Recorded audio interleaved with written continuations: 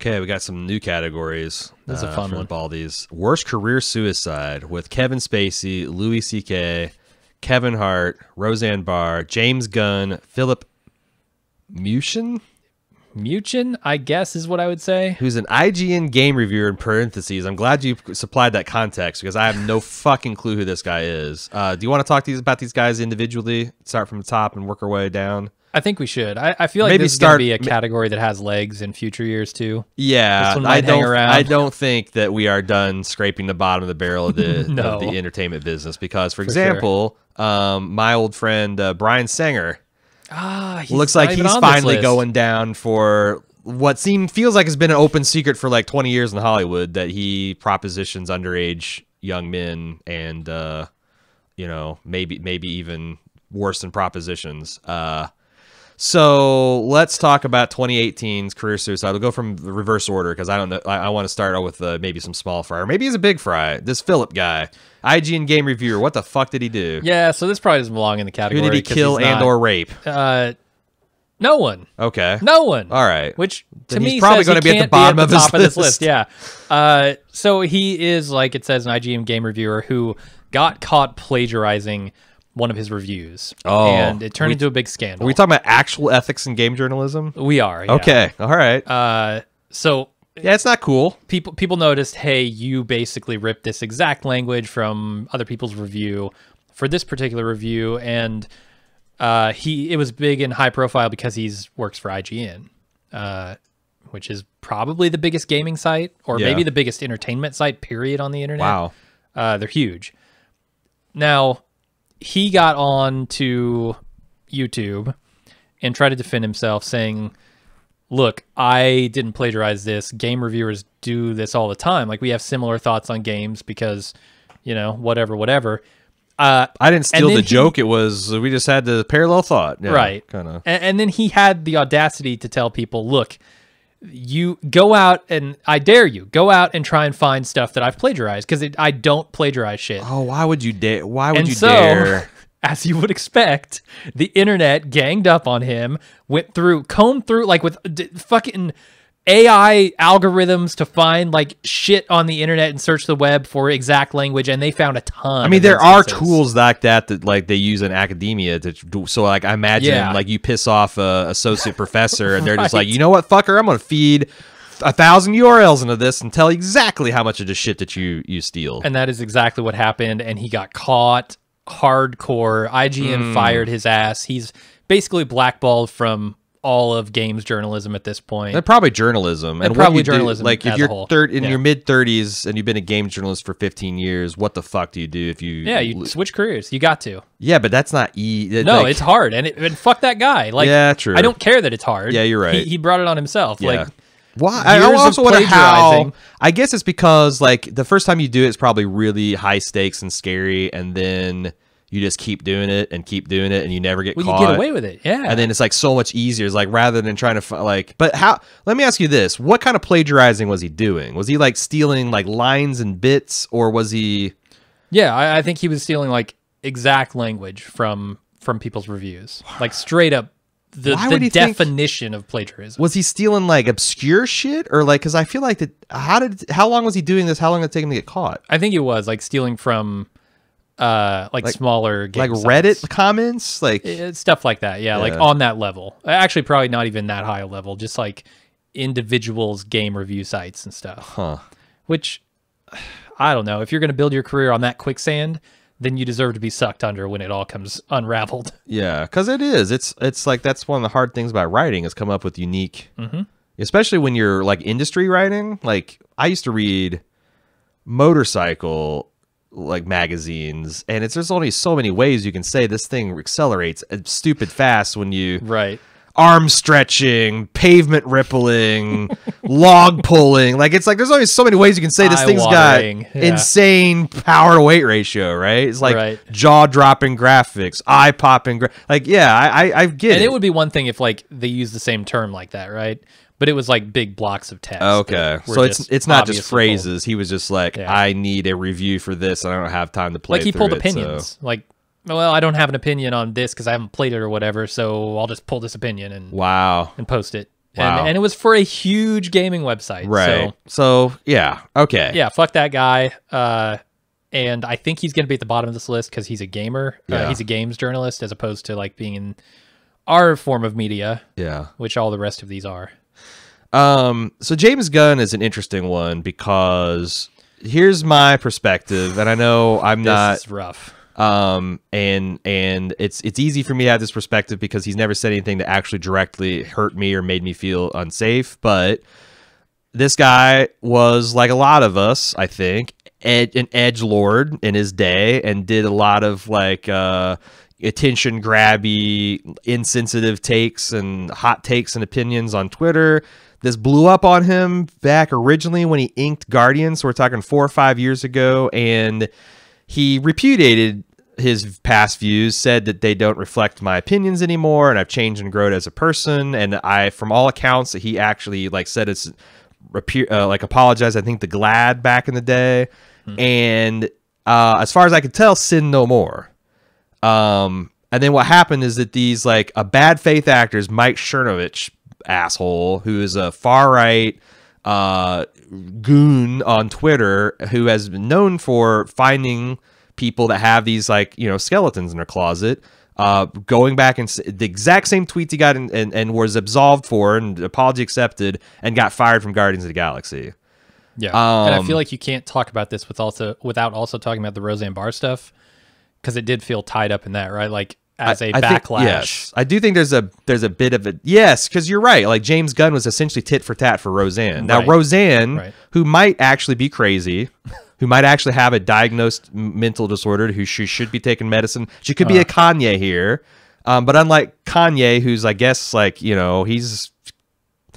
If every record label dropped him tomorrow, he could self-release something and make money. Roseanne Barr is her director boss was a black woman, and she said a bunch of unflattering things about her, and has a long history of being kind of like race baiting and having kind of what I think ill-informed and odious opinions. And more importantly, this is something she was doing. Yeah. While she was doing kind of like this MAGA show in Hollywood anyway. So I think the cases are night and day. I agree. I think James Gunn in my mind is not innocent but penitent. Like, anything you can say about James Gunn, you could say about me 10 years ago. Yeah. And I haven't scrubbed them. Maybe I should, but I guess my thing is like, you know, I talk about this stuff all the time. I talk about how I really have genuine shame and remorse of how I act, but like that.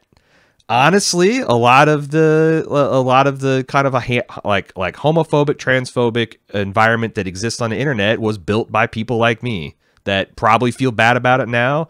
Maybe they don't do enough to try to reverse that, but I guess I'm not scared because I can't imagine being as a high profile as James Gunn and. But like, I just wondered, like, if someone like a bad faith actor came and be like, "Well, look at Aaron. I found his real name, and here he is arguing very shittily and annoyingly against gay equality." I wouldn't have any defense other than like, shit. I've really tried hard to. I've really tried hard to work that back, and I do think that there is going to be like James Gunn. There's going to be casualties because, you know, of like Disney is just not going to fight this fight. Disney is not going to. They're not a corporation that's going to be like think a lot like, well, we got this outrage of audiences that we try to cater to, and we can't have that, and we need to get out in front of this right now. And maybe if they'd waited a week, they made that decision. But I don't know. Yeah, I don't like. He is like the anomaly on this list to me. Right. And that's the thing is, although like, I don't know anything about the Kevin Hart stuff. So it's career murder. We'll talk about that in a minute. So like the other thing is like I don't like is that like this Mike Chernovich is he doesn't give a shit about what James Gunn did. He just wants to, you know, like oh, you're going to use this weapon against us. We're going to use it against you. And the context doesn't matter. The person's personal context doesn't matter. Their last 5 years or how like that. I don't don't like it. If James Gunn was being actively shitty and you know, some gay person or a woman want to call him out for being sexist or homophobic, that's one thing. But this might, like, I guarantee he hates fucking gay people. He hates trans people. Probably hates races. Probably hates Jews. This guy, talking about the Chernovich guy, this guy is that's taking out James Gunn and these other guys. I don't like it. I don't like these the weapons of like compassion and empathy being turned against, I think, a good person. But like I said, yeah, I mean, I think what I don't like about this is that the statute of limitations doesn't exist on being an asshole. Yeah, it should. People change drastically over their lifetimes, and I think like it's one thing if James they get Gunn more educated, less ignorant, had the shit in his like past and he just ghosted it, like never addressed it and just pretend it never happened. Like it's legit to be like, what the fuck? You used to think this. What changed and how? But it's fair to assume that maybe he thinks the same thing if he doesn't come out and say or he's not talking about it because he knows it's not politically correct. But I don't. That's not what happened here. Yeah. So Roseanne Barr, we talked about that. Do we want to talk about it more? No. I mean, if we're, what are we doing? Like a top 3 here? Yeah, because you're gonna have to like explain to me the Kevin Hart stuff. I don't know. Okay, so Kevin Hart has is this over the hosting? He was hosting the Oscars, right? And then it came like some people said, well, he's had some very like he said stuff like, if I had a gay son, I'd kill him, I think. Oh boy. Or like, I'd feel like I was a failure as a father if I had a gay, like, Kevin Hart is a comedian. Because here's the thing, it's hard for me to think that a man that exists in 2019 would say, because like there's so many things wrong with that statement. Number one, the fact that you'd be ashamed of having a gay son, but number two, to act that like anything you did as a father, like this is going back to like this guy turned out to be gay because of choices he made, rather than the way that they were born, which like that's like a 10 or 15-year-old statement to make, like, and it's things that he's never reputed. In fact, when it was brought to his attention, he went in full defiant mode. Like, I was just a joke, and you can say whatever, and all people are too touchy, and this was a bit like, yeah, I don't know, saying you're being ashamed if your son turned out gay doesn't seem like a joke. No, I mean, I am inclined to give comedians a little more latitude, right, to just shock people sometimes, right. And people should have room to grow. Like, I can see, like, if like 10, 15 years ago, you're like, oh man, what if my son turned out gay? That would be a hard thing to deal with. Or I don't like, but man, like, yeah, what circles does he travel in that he's this far out of touch? Yeah. I mean, certainly in the times that we live in, that is less of a joke than it is an offensive statement. Right. And to not, like, the other thing even is, like, if he thinks it's a joke. And to instead, like, at this point, I think if anyone accuses you of anything, your best strategy is to, like, you know, at worst, you've given me a lot to think about, and I need to really process and think about, and I'm, you know, but to just be like, you know, fuck y'all, you're just haters for this kind of stuff, like, I feel like this... I don't think it's career suicide, because, like, I think that any of the, like, all of these guys on this list, and even Kevin Spacey, which we're about to get to, oh, dude, are no more than 5 years away from being relevant again. They're no more than a rehab. They're more. They need rehab and like a Barbara Walters interview, or Oprah looking stern at them for a half hour and sweating, and they'll be back in. Which, yeah, the power of celebrity is exactly that, powerful. I mean, Kevin Hart's got a little bit tougher a path as a black man, but like and Roseanne Barr as a woman, honestly. But all these people have a path back in, because if you make money and you put butts in seats, you'll eventually be forgiven. Louis C.K., there's an interesting one too. So Louis C.K., about a guy who, I think he was apologetic, right? But I think that a lot apology of people was accepted. I think a lot of it was more, he was like the last of that wave to try to do the, I'm sorry that people were offended. And you know, it was a kind of it was and also like the fact that Louis had been calling these women liars and refusing to address it for years, which, you know, that's what the term gaslighting means. Yeah, that's why your apology isn't accepted. Yeah, like you can't even come clean and be like, you know, I'm fucked up, and you know, I've joked about it a lot, but the reality is, I feel like it's stupid easy to have America forgive you. And the fact that, and then like less than a year later, this guy just starts working his way back into comics. And have you seen some of the shit that he's got in his set? I've heard that his jokes have not become any less offensive. Well, and they're more like, the butt of the jokes are kids being shot at schools and their parents. Right. And how sensitive you have to be. Like, come on, man. Come on. I've heard you very thoughtfully articulate about the difference of these humor on your show, Louis. That was very thoughtful and tackled issues like this. How can you be so bad? Maybe this guy's just really, just shit like this makes me think that this guy is never a good guy. He was like decided that this shit was the way to go to get a bigger fan base. But like the second it bit him in the ass, instead of being like, oh God, I'm such a hypocrite, he just rolls into like, oh, people are too sensitive and I didn't ruin those women's careers anyway. And yeah, you gotta he be almost tough gets resentful of his own audience. Yeah. Like, oh, you're being too hard on me and you don't get it. And right. Like, yeah, it feels very defensive. No, I was really looking. I honestly way. thought Louis would come back after a couple years and have like a really funny take on like this toxic shame that men feel about sexuality and the fucked up things it can do, and like maybe that. But him to come back like this is really disappointing. Or at worst, like Dave Chappelle comes back and he's got some creaky thoughts on like transsexuals, transsex people, but like.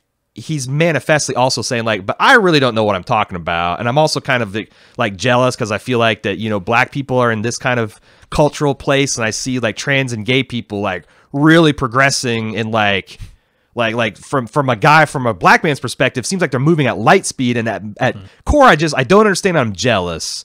And that's something you can work with. Like, hey, I actually want to be on your side. I want everyone to have human dignity. I just don't know what I'm doing. That's more defensible than Louis, these kids. Like, why should I care about a kid who is faster than a fat kid that got shot? Like, that's just cruel. So, Louis C.K., again, will probably be a superstar in 3 more years, but I'm very disappointed. And then Kevin fucking Spacey shit came out of nowhere to snatch worst career suicide from these other fools. In my mind, his follow-up video alone puts him firmly at number 1. So can you talk about did you see the video? So I never watched it. I read a full description of it. I have watched it. Okay, so from what I gather, from what I have read, this was essentially a video that he put out on the day he was arraigned for rape charges. Okay? He inhabited his character Frank Underwood from House of Cards. The video's title was called Let Me Be Frank. Which, okay, good pun. Yeah, good pun. I like the pun. I like nothing else about it. Everything about this was executed to the nth level, except for you're missing a heart.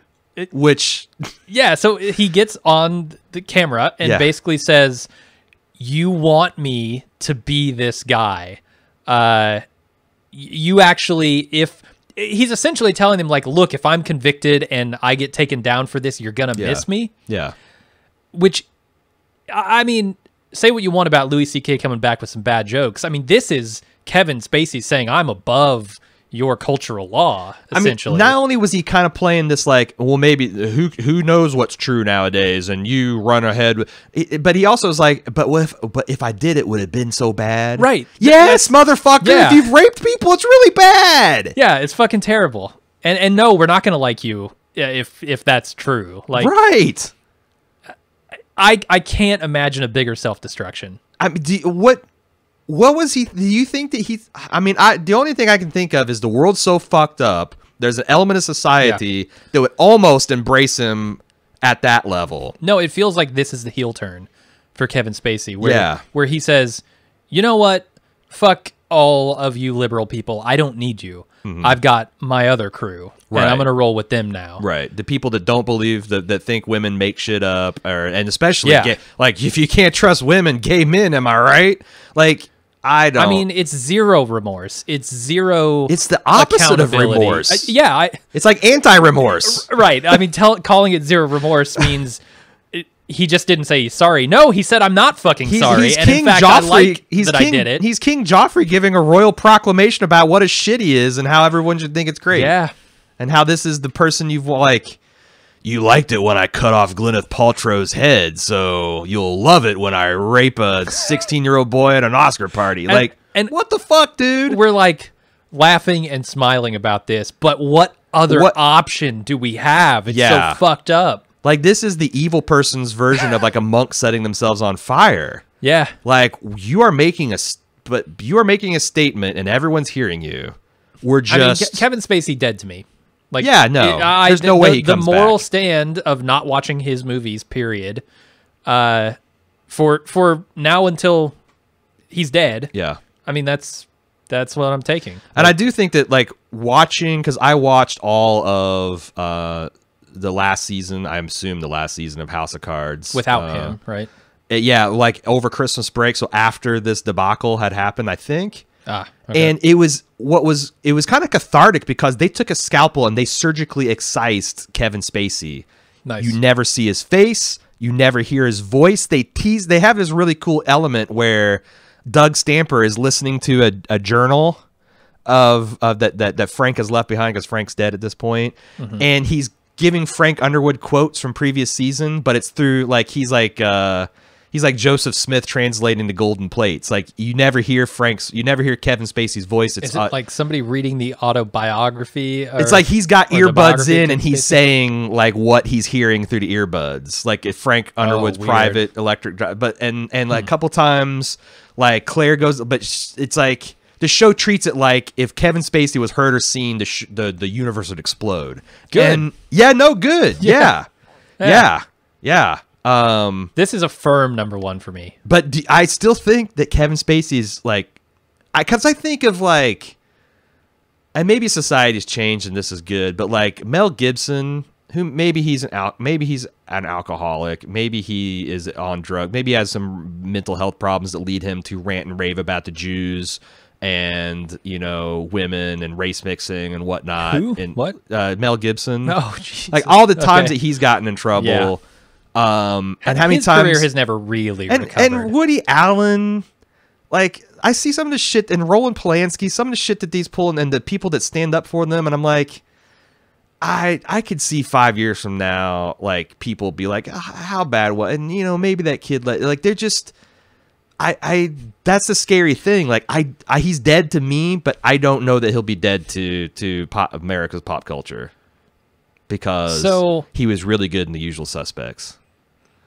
I think I think the way I'm hoping society progresses is that essentially liberal demographics have become the Christian demographics from 20 years ago, in that like they get in a fervor and they write, they write to their lawmakers, they write to media companies and say, you're doing something I hate. Huge pressure. And if you don't stop it right now, we're going to abandon you. I feel like there's the liberal demographic that is becoming that, where like there is huge pressure on these companies to not tolerate someone like Kevin Spacey, to not give him handouts. And it would take a company of severely stern backbone in the wrong direction, in my opinion, to eschew that. I don't know how to say that word. Eschew. And just say, look, we're going to hire Kevin Spacey because we know there's a huge segment of the population that still that doesn't give a shit about all that stuff and really you can wants see to like a trauma movies. Studio type of like doing some kind of zombie thing with them. Or if like Breitbart got into the media game, like the entertainment game, which they kind of already are. Yeah, right. But you know what I'm saying, right? Yeah. That segment of society could still prop Kevin Spacey up, but I hope there would be huge backlash for them. Yeah, and that's the argument about like the thing about like, well, doesn't Louis C.K. deserve a voice? And I'm like, does he? Because it's these guys are all rich and super powerful, and like if they have to just ponder their life's choices in their Malibu mansions the rest of their life, this isn't like, it's not unfair. Yeah, this isn't a construction worker got his back broke in a trench and he's going to get 50 grand for it and then have to feed his family the rest of his life. Like, that's what really frustrated me. And sometimes like on the forums of Bald Move is like, this same shit happened like 5 times this last year. And there's always people, and I understand it. I understand like that's the trying to find the both side, like what the problems, like trying to find the middle position. Right. But some of this stuff is like, why are we trying to like Louis C.K. did? He made women. He masturbated in front of women that didn't consent, and made them feel real uncomfortable and hurt their careers. Okay. Yeah. Didn't kill anybody. Didn't even rape anybody. But this man's got hundreds of millions, got tens of millions of dollars in the bank. His kids are going to be fine. He's going to be fine. Maybe goes away. Yeah. Until he can crawl out in the desert and find a way to be relevant in a way that's not super offensive. Maybe Kevin Hart. That's not an influence we want in our culture. Right. Maybe Kevin Hart, he's going to be wealthy. His in Roseanne Barr, she's got tons of money. James Gunn, I think he's the roughest of these types, but he fucking, I think probably Disney has to still pay him his contract for Guardians 3. Let's find other targets to be sympathy. These guys can handle themselves. They're like for example, who's the Nerdist podcast? Chris Hardwick. Hardwick, yeah. He kind of had like the opposite, where like I felt like he got railroaded by a woman. And this is from what I remember. And there was an investigation. It turned out he was vindicated. Yes, because Chris Hardwick is super rich. If there's even a shred to his size of his case or doubt, his lawyers will find it and he'll be fine. Like, these guys are fine. That's my position. Right. These guys are fine. They can only, that's like, this isn't career murder. This is career suicide because only they can bring themselves down. Yeah. All right. That's fair. So that's worst career suicide. Kevin Spacey. So we're not going to rank these, just Kevin Spacey. I think Kevin Spacey wins. I think he might be the Emeritus Award because I don't think there'll ever be. It's hard. Look, I think I didn't rape him, but if I did, would it be? So wouldn't it make me even cooler? I don't think we'll ever see a Hollywood level production with lighting and sound and music and editing and a script. I don't think we'll ever see that again. So this might be the Kevin Spacey career suicide and a award. lifted character. Does he even have the copyright to do this? Could shit? Will Bohemond yes, copyright strike him? Like, this is not your character to fuck with. 100%. Yes. Yeah. That's fucked up from every angle. Goodbye, Kevin Spacey. Good we riddance. hardly knew you and wish we didn't.